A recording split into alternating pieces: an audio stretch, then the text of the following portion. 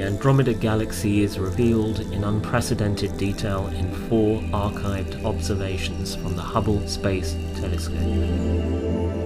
These 4 observations, made by Hubble's advanced camera for surveys, give a close-up view of Andromeda's galaxy, also known as Messier 31.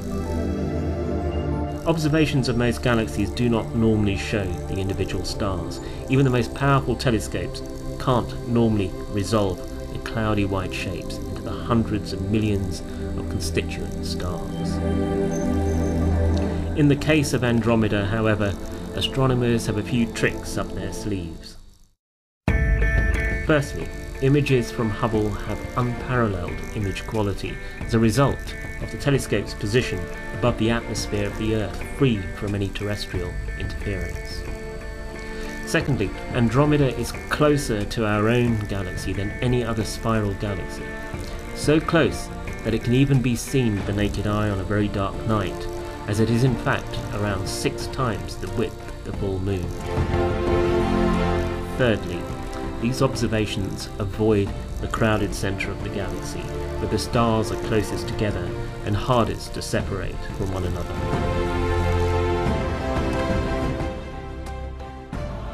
The resulting images offer a different perspective on a spiral galaxy.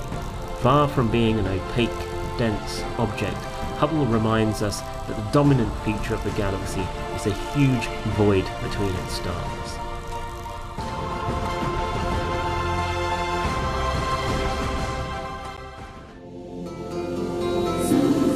The 4 images look superficially similar, but on closer inspection they reveal some important differences. The 2 images taken in Andromeda's halo show the lowest density of stars. The halo is a huge and sparse sphere of stars that surrounds a galaxy barely visible to the human eye.